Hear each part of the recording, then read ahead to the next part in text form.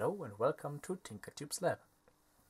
A few days ago I went to a local flea market looking for some random stuff to take a look at. And I came up with this rather interesting unit. It is a LED light fixture which is rated at 300 watt with 100 pieces of 3 watt LEDs. As you can see, the color is a 9-band. I have to admit, I didn't really know what this is supposed to mean until I looked it up at the internet and found out that this device is usually used to grow wheat, which is highly inaccurate and highly permitted in Germany. So I have to tell you, I do not grow wheat at home, so this is just random that I found this, and well, I bought it for around 50 euros and thought I could use it as some upgrade for my workbench lighting. Well, no, I can't, because it is a grow light and it emits a nice pink and bluish color, which wouldn't be so suitable for taking videos, I guess. But I definitely need an update to replace this kind of defective LED panel I have mounted right beneath the camera. At least to get rid of this strange reflections I get in everything I record. Ugh, what a noise. So I thought, well, we could take a look inside and maybe we could exchange these LEDs for some cheap Chinese 3 watt LEDs. So let's get started. At first I would like to take a look at the actual wattage this device is applying. I have my power meter here at hand. At the moment it's showing 0 watts as expected, but when I plug this in, let's see what we get. You see, it is a beautiful pinkish color and it is noisy as hell. And as I actually expected, we only get around 150 watts, not the promoted 300 watts. So let's switch this noise maker off, because it is quite annoying. It's like some kind of really huge blower behind me. Just this 2 tiny fans. It's impossible that those little things can make such a noise. But well, I guess we should take a look inside. So let's unscrew this cover. By the way, the soldering iron is already heating up, so we can get into some nice soldering action by exchanging 100 LEDs right now. This will be so much fun, yay!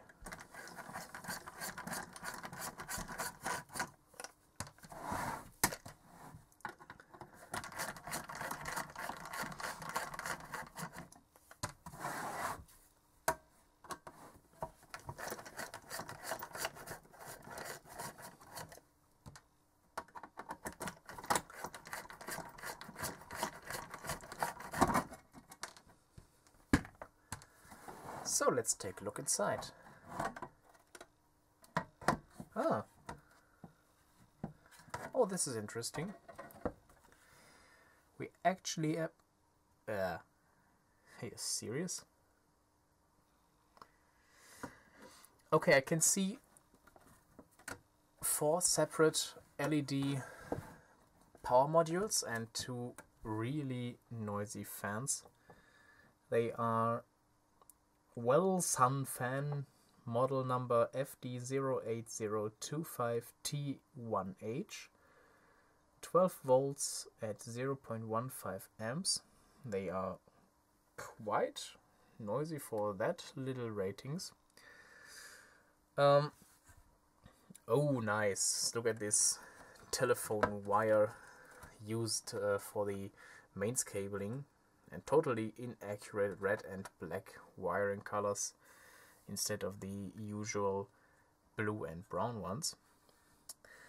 As I said, we have four separate power supplies. At first we have this one at the top, which will be for the fans only, as it is just outputting 12 watts. It is a HP012A. Yes, output is 12 volts DC at 1 amp constant current. And as it seems, yeah, it's just one channel. At the sides we have LED power supplies. I'm trying to slide this one out, which isn't working at all. And I would bet that they are rated for around 50 watts. And there is no rating written on it. No, it's not. It's a model number NLGI60XY060A. They are outputting 65 to 19 volts DC with a constant current of 500 milliamps. This is, well, around 40 watts for everyone, I would guess. So it's no surprise that we are only getting 150 watts out of this light fixture. I'm not quite sure if I should take one of those apart and take a look inside, because I really want to reuse this light fixture. But it seems like they are just held together by this locking case, so it should be not a problem to take a look inside. No, it is opening up. Very nice. So let's open this one. And there we have it.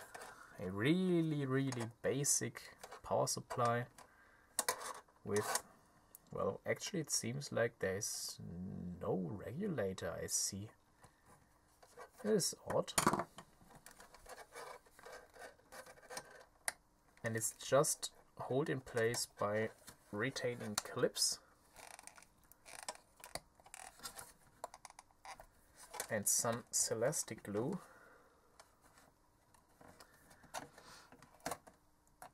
So I'm trying to pry this out of here.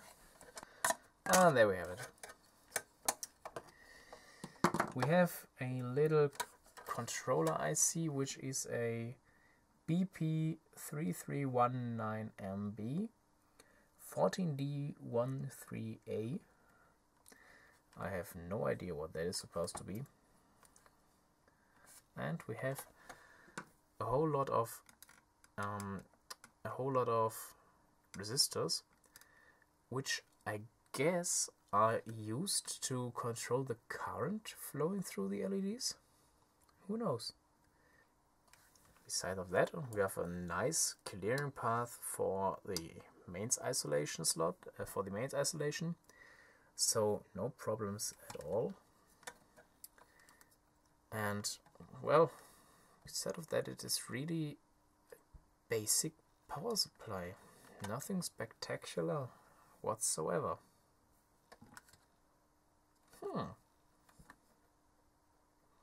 Interesting. Let's reassemble this and try to get to the LEDs, which could be a little critical as I see lots of glue around here. I don't know if you can see it right now, but at the edge of this aluminium PCB there's really some thick glue sausage. I don't know how you say it. It's just a really big string of glue, Celestic glue, and this will be a pain in the ass to get out of there. and I just noticed that I mounted this the wrong way.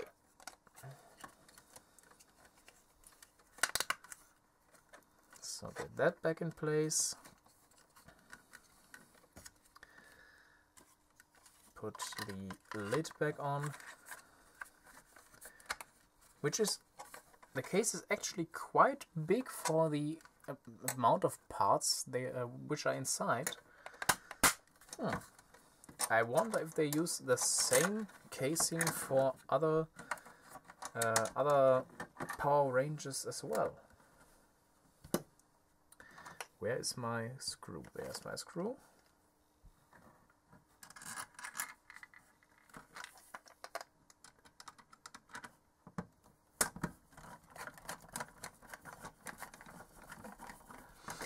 By the way, those metal strips they are using to retain this whole assembly are really sharp at the edges. It is really not nice to touch it.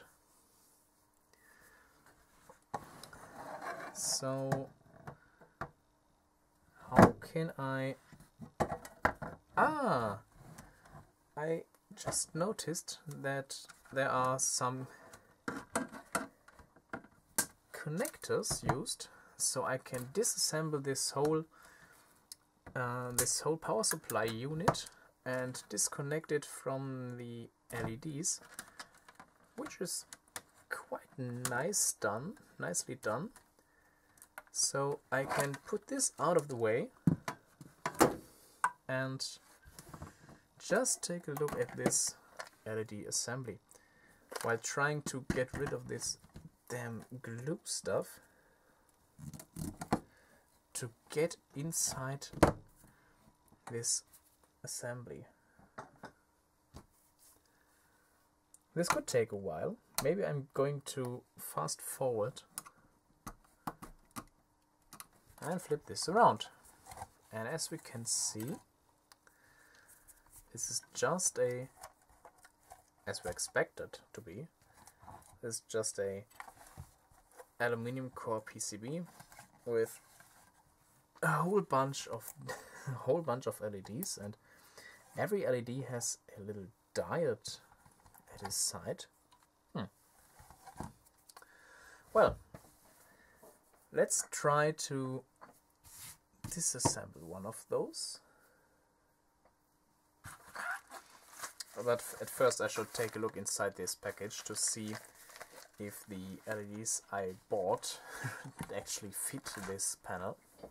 So one moment please.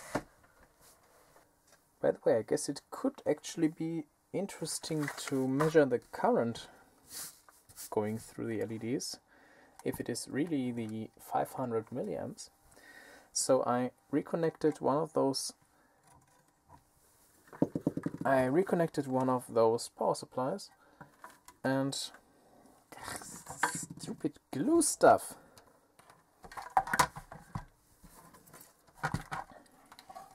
So I reconnected one of those power supplies, and I am going to measure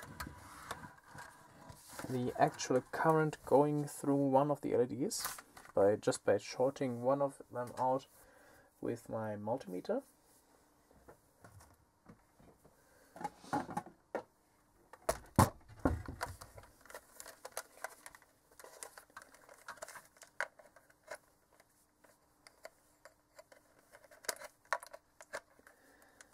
Too bad that it's only going to 400 milliamps, so I have to switch to the 20 amp range, which isn't really appropriate if we are expecting 500 milliamps. But well, we don't want to kill our meter, do we? So let's connect this. Switch on the isolation transformer and take a look at the watts. This is so bright. We have 36 watts per LED fixture, so we are more like 120 watts at all. I don't know if you can see this. It's quite hard to see because of the reflections. So I'm just reading it for you. At least I'm trying to.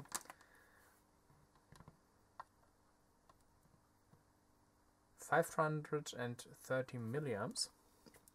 So the constant current sources are quite accurate, which is a bit of a surprise.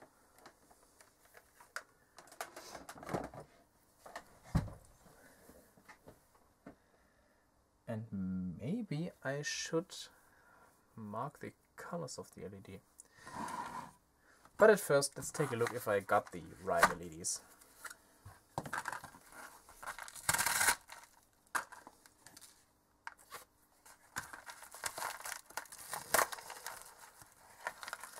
Could be. Oh, I just cut them open.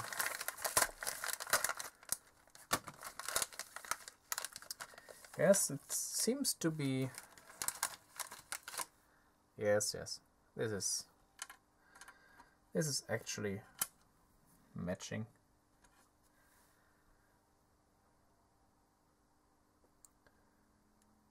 What is the polarity of those? I have no idea. Damn.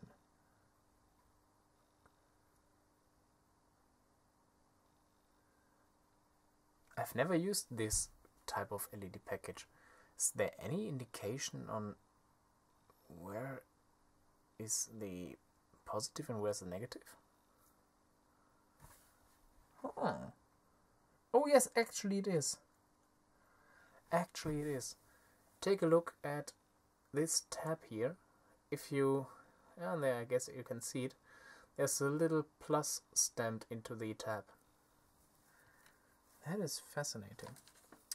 By the way, if you're wondering why I got 2 packs of 100 LEDs, one package is warm white, the other one is cold white. Since I have no idea what would be the best choice for taking my videos without correcting the white balance too much, I just thought I will go for a warm white light.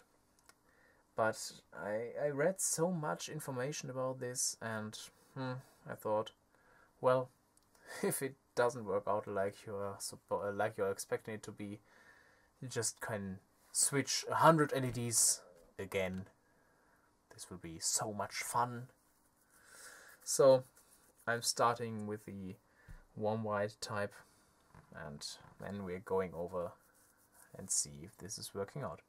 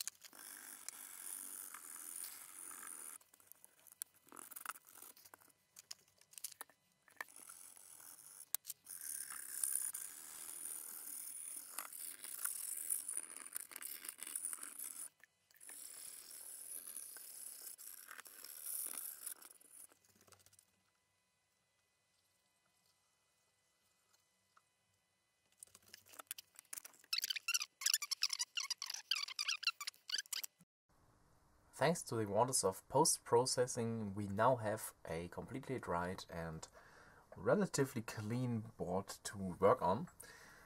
But whatever, now we should get on with the soldering. I already emptied my 2 bags of warm white and cold white LEDs to the left and the right of the board. I have no idea which one is which, but actually it doesn't matter. If everything goes well, we will have a pattern of warm white, cold white, etc. I got my trusty old Amazam heat sinking compound, which is around 20 years old but works a treat. And I guess I will start by placing a thin layer of this stuff. Yeah, I said it's trusty, but it is kind of just giving me some nasty oil. Ugh. It seems to have split into its compounds a bit. Ah, this looks more like it. Yep, this is more like heatsink compound I am used to know.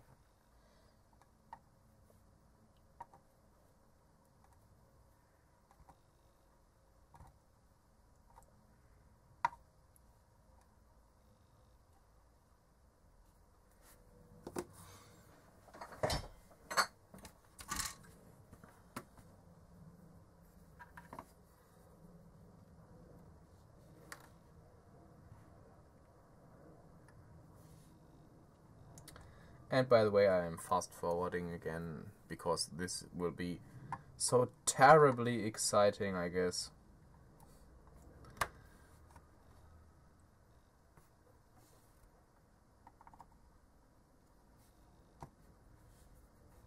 Where's my solder?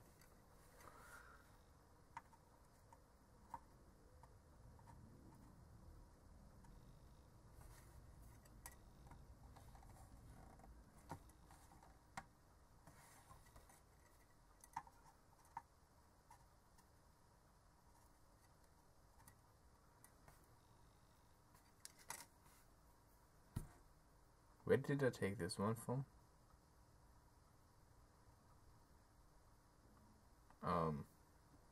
Was it from left or was it from right?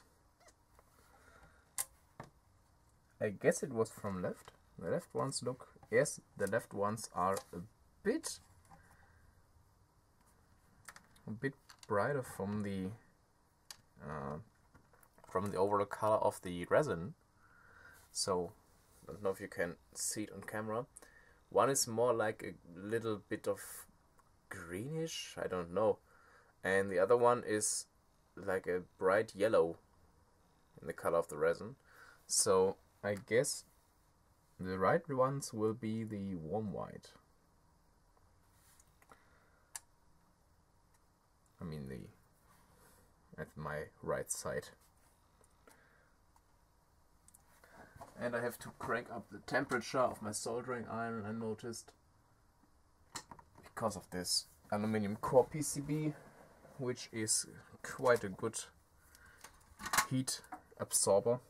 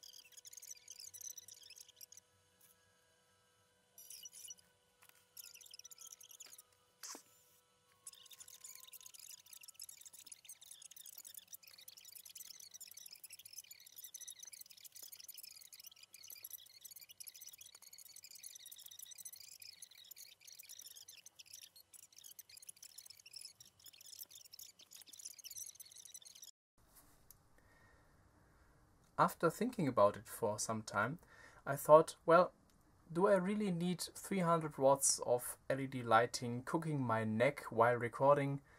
And I thought, well, 150 watts should be plenty of light, at least for this small area I am going to light here. And so I considered to reuse these 50 watt LED drivers they are using in this fixture. But since they can only output a maximum current of 500 milliamps and a maximum output voltage is 90 volts, I had to recalculate how much LEDs of these real 3 watt LEDs can be driven by those LED drivers. And the conclusion was I can only use 24 LEDs in series to reach the 90 volts at 500 milliamps. And yes, this is what I came up with. Mainly I shunted out just the remaining LEDs after the 24. So this should be work fine. And I already tried it, yes, it works. And it is insanely bright. To distribute the light a little bit more even, I also sanded this plexiglass sheet, there you can see again my old light fixture, to give it a little bit of even dissipation, because now that we have just a part of the LED panel is lit, we have some dark spots between this, and I don't know if this is in any way visible while recording, so I go through the extra effort and sanded this thing down. I guess we should reassemble it and try it out. Reassembly will be really easy because this was really nice. They used this quick connectors everywhere around, so this shouldn't be any kind of problem reassembling it, even without the whatever that glue was.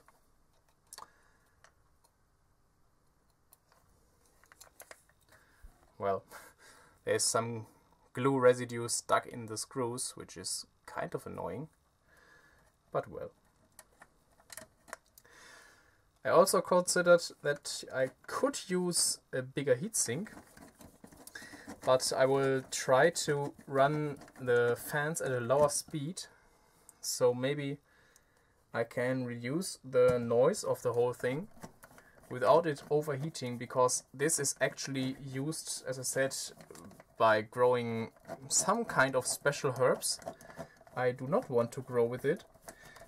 And this screw, it seems to be turning on. No, I can't stop. Okay. This was used to grow special plants, and well, actually it was lighting 24/7. And since I do not want to light it that long, I guess this little heatsink and the big aluminium plate in the aluminium housing should be kind of enough to dissipate the heat which it is producing. So I will, before I will assemble it completely, I will stick my thermal probe through one of those holes here, the venting holes, and connect it with some tape to the heatsink, so that I can measure the temperature while leaving the fans unconnected at first, and then if it is not sufficient, I guess I will use the fans at a lower rate, maybe connecting them in series instead of parallel, so that every fan only gets 6 volts. Should be working, maybe not, at least we will try. So, where is my thermocouple? Hello? Thermocouple?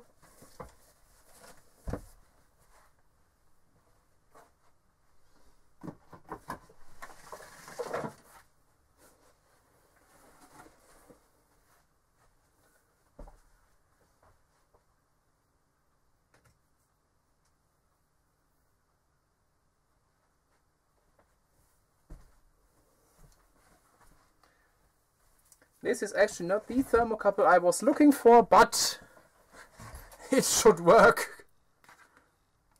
It is perfectly straight and completely new. Well, at least it should work. It should display some kind of temperature, which I should take a control look at, I guess. I mean, it would be kind of stupid to mount this when I see that it is broken.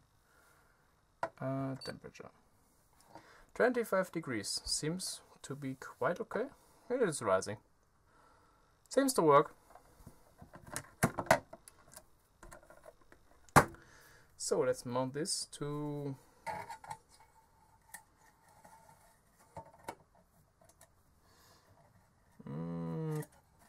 how can I mount this?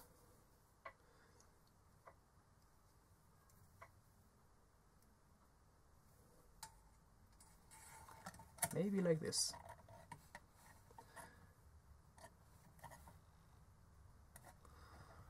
This should work. Where is my tape? There is my tape. Oops.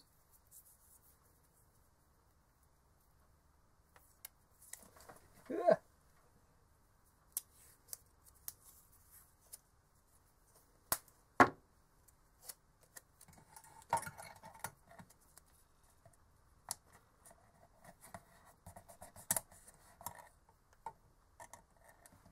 And I should try to stick something into this slot. Maybe one of those excess LEDs work. Or they don't. Or I could just bend the heatsink. So yeah, it stays in there. That is good enough. So let's reassemble the power supply. Don't forget to reconnect all those plugs.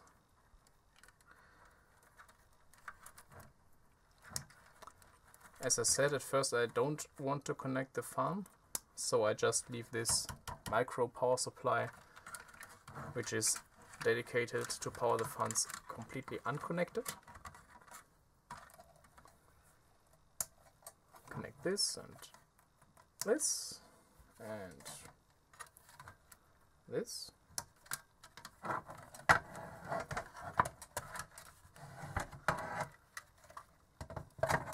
Place this in here. Try not to squish any cables. Screw this back together.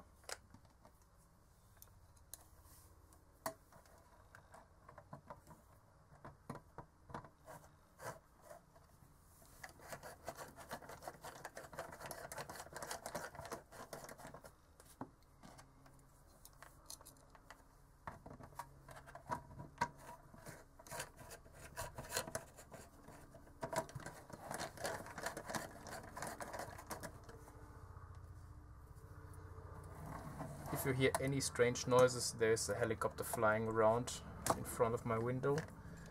I don't know why they are searching for me.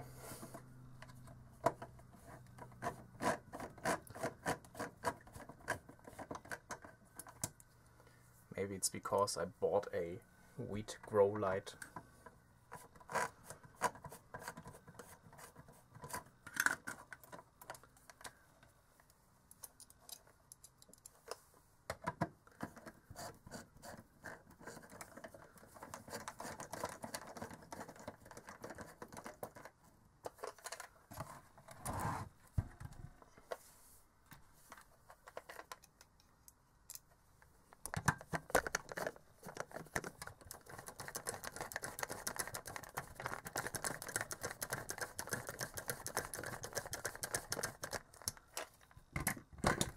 So,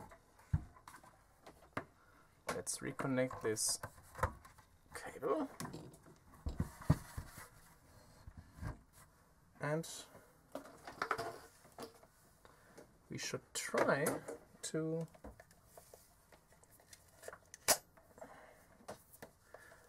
power this up and see what we get.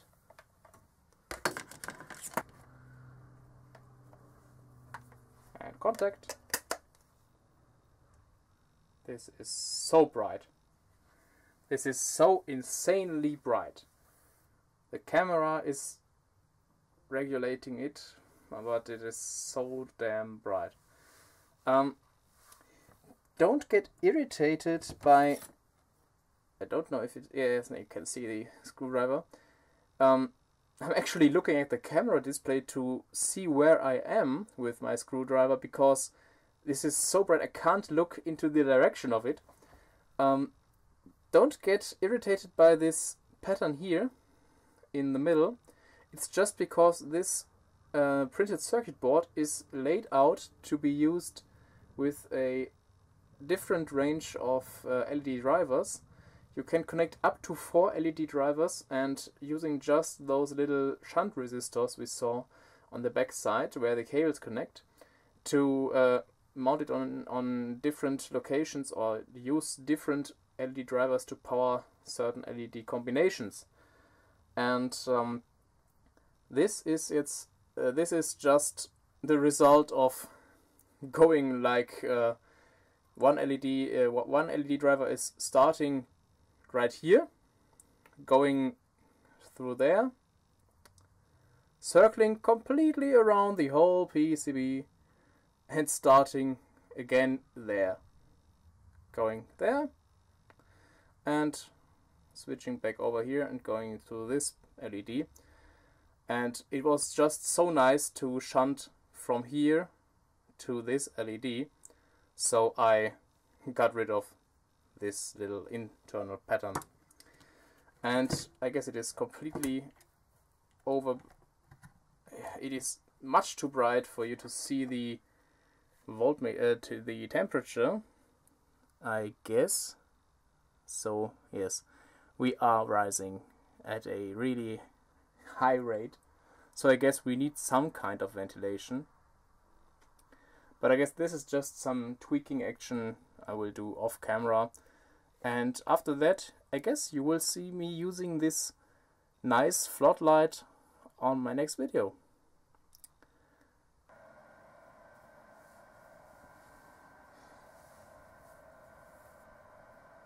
I connected the fans in series, and I guess this is much better. I hope you don't hear all too much from the fans. I mean, at this position it may be somehow audible, but from a far bigger range it shouldn't be that audible, I guess. So, well, I guess I'm going to try this out, and you can see in the next video how it worked out. Until then, bye bye.